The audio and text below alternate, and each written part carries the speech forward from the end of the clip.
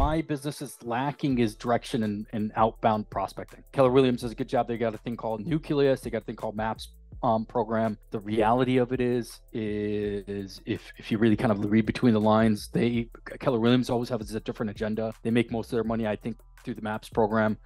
The Maps coaches really push their agenda. They don't really try and help you necessarily. So the agenda really is like, here's the Nucleus training, 80 hours of training. Let's put enough gaps in there so that people don't really know exactly how to execute this tactically. So then they have to do the Maps coaching. And when they do the Maps coaching, first they go fast track, then they go to this program, then they go to that program, and they capture them forever, right? Which I don't think is the right way to coach, to be honest with you. For sure. Almost should be outside your organization, because it should be someone that doesn't have a different agenda necessarily. I mean, their agenda is to make money, make you successful, right? That should be the agenda there. That's where I am on the outbound, to create outbound sourcing. Keller Williams has a CRM system called RealNex that they use for the commercial side. It is very clunky and it's extremely slow and difficult to learn and use. I've been trying for a while. I've given up on it. So I have outsourced a few other CRMs. Client Look seems to be the top one, which I'll probably end up going for. Okay. So, CoStar, Client Look, and Reonomy will be my biggest tools. Obviously, I've heard you mention prospecting, which we spend a lot of time dealing with in the program, so that's great. Yeah. And we'll obviously dive a little bit into that today. Other than prospecting, I mean, I obviously heard you talk a little bit about the social media that you want to spend some time on and possibly build out some systems around. Give you a little bit of insights of what's worked for me, for sure. Other than those two specifics, is there anything else that you want to talk about today? I think though that's a lot to tackle already. So cool. All right, so let's talk about. I did when I did move over to Keller Williams. I figured, especially for social media marketing, that niche would be better. So I have been niching into medical office. I'm not married to it, and so I'm willing to take advice on that as well, if it makes sense to niche. Medical. So what you've been doing, just to clarify, because I want to talk about social media first, because I think that'll be a little bit shorter to talk about. Prospecting will be longer. Your niche right now is medical office tenant rep. Well, I'm doing tenant rep, but what I'd like the niche to be is buyers and sellers.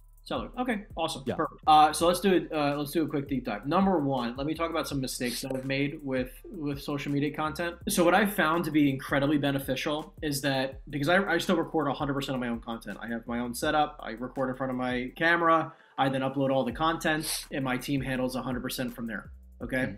So keep in mind that two things. My biggest mistake that I made was not delegating soon enough, because it's obviously a lot of work for one person to handle. So delegating somebody to edit your content, or even just post your content, whatever's faster for you to focus on. Like if you're using AI to maybe use some of the AI programs that chops up longer form content, which I'll talk about in a second here, and then you have somebody post it, I think that might work. Or you even have somebody that just uploads it to those softwares, chops it up, uses the best one, and just posts it from there. So just keep in mind that there's two sides of this.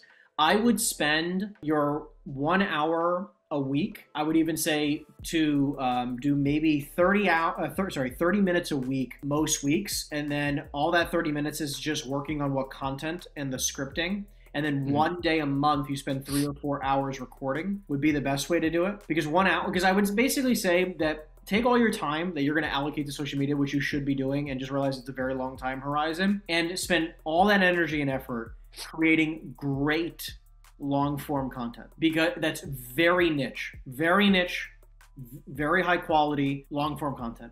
Okay, and long form, by the way, is anywhere between 10 minutes and 2 hours. And what a really good thing that I've seen people do, that I've seen a lot of success with, is interviewing your niche client, your specific clientele that you want to do business with. Interview them on a podcast and just understand their world, interview them. And that could be one type of piece of content that you do along with another. And then you can chop up that long form and create short form content from it. Because I made the mistake of my content not being ultra niche to begin with. And trying to record every week was also very difficult. What I've realized is that I'm very good if you just give me 4 hours once a month.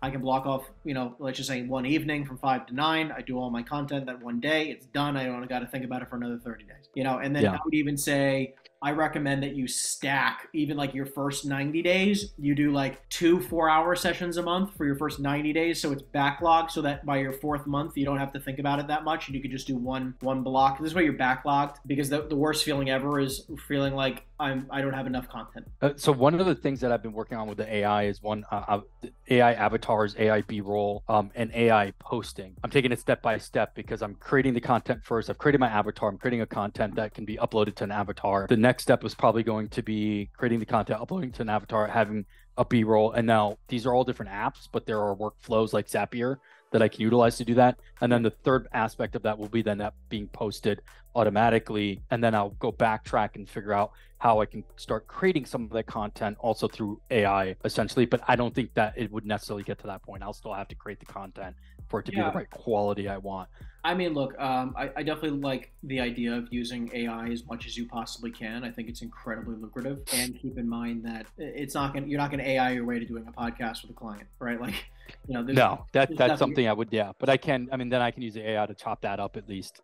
So like the long-term content, you're right. I won't be able to, only the short term for consistency can I do the AI stuff. And then eventually, hopefully this is like a means to an end. Hopefully I can afford a team to edit and do it a bit better, do those recordings and stuff like that.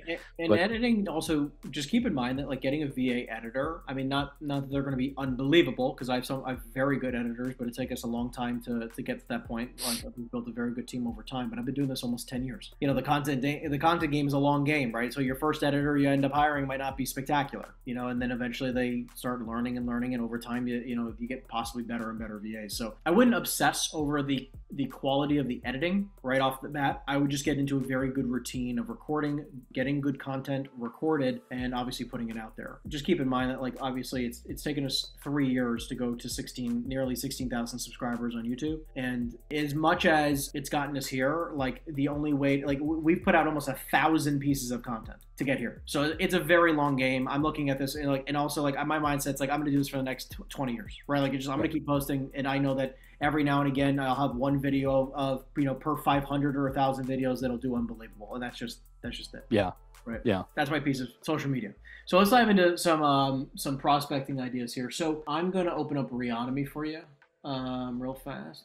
1 second. On Reonomy, obviously we go into a quick advanced search. What state are you in? Arizona. So we go into Arizona. Obviously, we're going to go to medical office. In the entire state of Arizona, through Reonomy only, you only have 2,648 properties. Now, obviously, you could probably go into medical condos as well. But what I like to try to look at is like, okay, let's just say we do $15,000 in taxes at a bare minimum. Obviously, you have to go to owners where they include a phone number. This is the one thing I like to talk about that might be a little against the grain, is the fact that you only have 831 properties in the entire state to prospect through Reonomy. And this is like the entirety of every single number, right? Like this doesn't even include, this includes not within, let's just say, properties that haven't sold in the last 2 years. I'll exclude those. So you only have 733 properties to really prospect. My average sales guy makes 400, 800 calls a day. You're going to go through 733 properties very fast. So one thing I would just keep in mind, obviously medical office can be a great niche. I definitely would probably select maybe one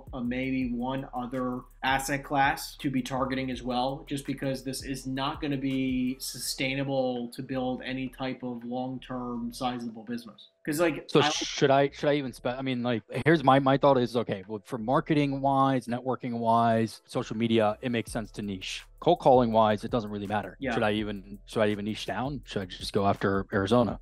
Okay, so you're with Keller Williams. I think that you have a higher likelihood of creating opportunity that can be financially fruitful if you do one of two things. Either for the state of Arizona, we choose a slightly different niche, or you have to go bigger than just the state of Arizona and possibly go nationally. Obviously, look, medical office is still fairly lucrative. There's obviously, definitely some decent value there. I also think that medical office has some major pros and cons. I think there's an opportunity for you to niche there if you deeply understand it and you can go nationally. I think there's some opportunity there. If you still want to stick to Arizona, I think that's probably the most lucrative option, which I think to start, it probably is smarter to just go whatever's in Arizona. I probably would just say, let's focus on a different asset class, because medical office on an annual basis in Arizona, I'll even get rid of a phone number here, 51 sales in the last 12 months. It's like, in the entire state, mind you. Now, obviously, this is Reonomy. I mean, maybe I'll get rid of the taxes. You know, I don't know how that really drastically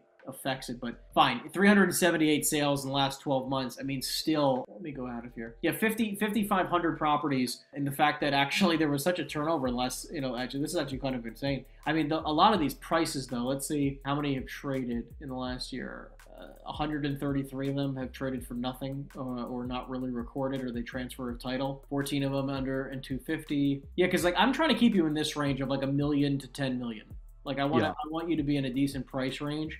And there's only what 77 plus 28. Let's move these. You got 120 properties that sold in the last 12 months that are anywhere in this price range, right? So if you were to get 1% market share on an annual basis, you're talking about a 1.2 sales. So I probably would say instead of medical office, is there any other asset class that you feel like you have some viability? I mean, nothing seems big enough to have. Well, let's see here. I mean, industrial's 481, multifamily 331, and again, I'm doing all sales above $1 million. So there's no, I mean, multifamily or not multifamily, medical office was more. I see it being a very long-term asset class where we're probably not going to see huge dips and peaks and stuff in it. You know, it's going to be pretty level, and that's one of the biggest reasons I chose it. But there's no knowledge base that I have a competitive advantage in medical office. Obviously, I saw a lot of the brokers that are in it. I actually see their parents or doctors or something like that, so they do have a leg up. So there's not necessarily. I mean, I've been in the automotive industry, I've been in recruitment industry, I've never been in restaurant or hotels or anything like that. So I don't know if there's necessarily any knowledge leverage that I've got. Yeah, I think that in Arizona, you're probably going to do pretty well with either the retail, industrial, or multifamily world. Those three asset classes, I think, do very, very well. And will continue to do very well for the foreseeable future. Retail, I'm probably better geared towards only because of my, analytical management consulting business background, where I can, understand multiple types of businesses in that sense, because that plays a big difference. In office, it doesn't really matter. It's just the layout configurations, the type of business and where they're located is less likely to be, an issue. Whereas retail, I can speak intelligently to like what business issues I would see. I already kind of feel a little bit better about you having at least a 16,000 person list to go after here in Arizona. I think you have a little bit higher of a likelihood of doing, even if you only got, let's just say, there was 928 sales. I mean, like, even if you got a, 1% market share, you're still looking at about 10 transactions. A little bit more of an opportunity, right? And obviously things are slow now, right? So in the last 2 years, where are we at? Yeah, a little over 1,000. So anyways, this gives you a good idea of like, I think there's a little bit more viability, doing decent here. So retail would probably be, at least in my opinion, probably a little bit smarter for the time being. That works for me. So, and basically what I would do is I would come in here and I would start off with not within, let's say, the last 5 years. And then I would do sales that have been like, I know the first list I would pull would be like something like this, like something where everything that has traded sub $50 a foot, the taxes are minimum, let's just say $15,000. This would be a decent list to start. Retail obviously includes a phone number. Properties that have sold not in the last 5 years, so this is 2019 and before. Minimum tax amount of 15 grand. Like this piece is going to be the most crucial, right? So all these properties, when they did sell, they bought it for less than $50 a square foot. So this is going to be obviously in Arizona, in most areas, that's very cheap. Right. This is going to give you a good opportunity to make, hopefully try to find some people with a lot of equity. So that'll probably be the first list I pull, and then you can probably scale it out. Maybe you can go down to 10K in taxes. I really don't know if going less than 8K in taxes in Arizona is any, worth much, because then you start getting into like $800,000 properties. It's just a little too cheap, is my point. Yeah, sure, they might be a little bit easier to, fasting to close, but you get 2 points on an $800,000 sale versus, 5 or 6 points on a $6 million sale. It's like, which is why I try to say like, hey, try to prospect in the $1 million to 10 million range. There's probably enough there for you to. I'm gonna try to get you as fast as possible to the the 8 to 12 sales a year at a 2 to 5, $2 to $8 million range of sale, where you can try to average 4 to 6% per deal. You're starting to make a pretty healthy amount of money. So, anyways, this would probably be the first list. If you're going through Reonomy, or if you want to take a screenshot, I mean, obviously this is recorded, you'll see it, but I would take a picture of this. These are the filters I'd probably start with. You get 1,000 properties to start, anyways. As an export, I'd probably start here. So let's talk about next steps. Now, let's just say you exported this list, and now you're going to go through it. Okay, so the difference here. So that was under the properties tab originally that you just saw. Yeah. Now you're going to go to the owners tab. This is when you're trying to find buyers. Let's just say you found a lead, 123 Main Street, wants to sell their property. They're open to hearing an offer. Okay, all you're going to do is that you're just going to open up the search of exactly like you had it before, 15,000 taxes, shopping center, has a phone number, all the same things we just did. Give it a second to load. What's going to come up here is it's going to come up with all of the purchasers, all the owners, and sort them in how many who owns the most property, who owns the most expensive property, how many properties they own in the search criteria. So this is going to give you the best idea of who your buyers are going to be, right? The most active players in your marketplace, and this is going to be essentially where you're going to look and say, I want to be friends with these top 100. These top 100 guys need to be your best friend. And maybe you end up becoming close with maybe 5 to 10 of them throughout your career.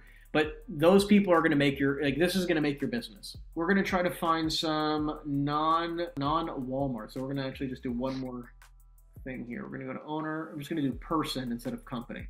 Okay. I'd also look at so these top 15 as an example, right? What stands out to me is like this guy, Michael, okay, has $78 million worth of property in this area. Michael has 10 properties in this search, 18 total properties worth $78 million.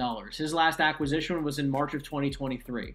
This guy's in Laura, very interesting right here. This has 10 properties in your search, 28 properties in her portfolio for $60 million. They bought something in 2024. I'd go through a few of these. February 2024, $10 million worth of real estate, right? I would kind of fly through this and only and make note of the ones in 2024, right? This person owns $43 million worth of property, just bought something. I mean, obviously, Jeffrey would be a nice person to speak to, as $700 million worth of real estate, but hasn't bought something since 2022. A lot of these people would try to see like who your active people are, who your not active people are, right? These people haven't bought something since April of 2014. This person might sell something. This is obviously last acquisition date, and you can kind of see what their portfolio looks like. So, this person has 55% office, 28% mixed use or regular. This is kind of like they haven't really. It could be anything. They haven't specifically niched down as to what it is yet. That's just randomly, mixed understanding. But you can kind of see like what their portfolio looks like. This one's multifamily, so you can see that this person owns $9 million, but a large portion of that's multifamily. Pink is industrial, so you can kind of see that these people have, obviously a number of properties, which they probably are. They have the same last name, I'm imagining, are related, same property, same ownership, but they haven't bought something since 2021, and they have a pretty diverse portfolio. Anyways, this is like a really quick, simple way to find your buyers, and you can even get super niche. What's your county that you live in? Maricopa. Everything here, and this is just Maricopa County. So this will give you even more niche of an understanding of like who owns the most stuff in Maricopa County. These people own 12 properties in Maricopa County. And obviously it seems like Maricopa is probably one of the more popular counties to have a lot more of this type of product. But this is like a really simple, because everyone always goes like, oh, I can't find a buyer for my property. Well, I would know every single person on probably anyone with 3+ properties in your marketplace. I mean, even just take the top 50, I would call all of them. This is who you're prospecting for. If you're wondering who's going to buy a property when you find it in your marketplace, this is it. You don't have to overthink that. Now it's just a matter of, going back to the properties, pulling this lead list, and just hitting the phones. But keep in mind, like, these guys are these are not sellers, or at least the large percentage of them. So the script is different, and that's the foundation. Really get the buyers. I get like 2 or 3 buyers essentially. Then it's attacking the sellers and finding off-market properties for these buyers essentially. Correct. And keep in mind that, like, I even like to, let's just say you're prospecting for sellers. A large portion of what we talk about is also keeping in mind that it's understanding the pivot, right? So you're making a call for a seller and they're not interested in selling. What do you do? So you see if they're looking to purchase anything. Correct. Increase their portfolio. Yeah. Right. Like, I want to spend as much time as I possibly can on my highest and best use. So it's like, okay, if this individual is not going to sell, I'm not here to force you to sell and like force you in a corner and make you do something you don't want to do. It's more so saying like, hey, like, what do you want to do? What are your goals, and how can I support you in accomplishing it? Anyways, this is a, obviously pretty basic overview of like the step-by-step for prospecting, where you're going to find what. Do you have any specific questions for clarification purposes? Because obviously I know we have the training tomorrow. You can obviously bring any and all questions you might have to tomorrow's training. Mm-hmm. Yeah. So, what do you think I should be doing right now? I've been listening into some of the phone calls that you've done, the cold calling. I got to do the underwriting training, whatever the trainings are that are in the courses. I got to go through all of those and start doing those. What, is there, if you were to say, okay, here are the steps that you got to do, go to all the calls, obviously all the trainings, go through all the courses, right? Yep. Is there anything else that you would recommend, or 100%, yeah. So every single day, I'd recommend being on the phone for as long as it takes to generate 2 leads a day, 2 seller leads a day, 2 interested individuals who would like to sell their property per day. And some days that's going to be 30 minutes, and then some days it's going to be 7 hours. 2 leads per day minimum, and then try to get 1 offer per day. That's your 2 minimum metrics. And obviously, it might take you some time to build up to that point, but I like to just I want to set a standard for you differently than you've heard in the past. Yeah. You want to generate 2 leads a day and try to get 1 offer every single day. Okay. It's going to be very important. And that means you call up one of these buyers and try to get an offer on one of the properties you generated today. And then if you really follow that religiously, that alone will take you to a different level in the business. That makes sense. And are you meeting, I've seen obviously a lot of the cold calling and stuff. Are you trying to meet with these people? Is part of the process trying to meet with them in person, or is it just trying to, just, if we can do it all on the phone, great. I mean, look, I live in Miami. The short story is that I don't go to meet anybody. However, I obviously see the value in going to meet certain people. It just isn't me at this point in time in my career. My team goes to meet them. So there is obviously value in doing so. However, it's for the people who are interested in selling and you actually have a buyer who's interested in buying. Those people, I will spend the time, energy, and effort going to meet them, shake their hand, go tour the property with my buyer. Of course. But you call somebody up who wants $7 million for a $2 million retail property, what are you doing? Right. Just wasting your time. And technically not really trying to get listings, right? This is really just trying to match buyers and sellers. Yeah, and look, listing, I don't like the idea of trying to list a property for sale because the reason why is because if I go to a seller and I say, hey, I would like to list your property, what I'm saying to you is I don't have buyers for your property, and I'm relying on the rest of the marketplace to do so. If I have a buyer, I'm going to bring you a buyer. Sure, I might need you to sign an exclusive, but I'm not putting it up on CoStar and LoopNet and hoping and praying someone's got somebody for you. I'll only do that if I know I don't have somebody. And I'll be clear. Listen, I put it in front of every one of my buyers. They all want X, Y, and Z. This is where they're at. You want this. We're going to see if we can get you better numbers. And if you're open to doing it, cool. Right. And there's a lot of resources associated with the listing, cost and time and brochures and all that crap that need to be done. So you're cutting that out. They're only going to blame you if it doesn't sell. So that's why I try to set up a very high expectation day one.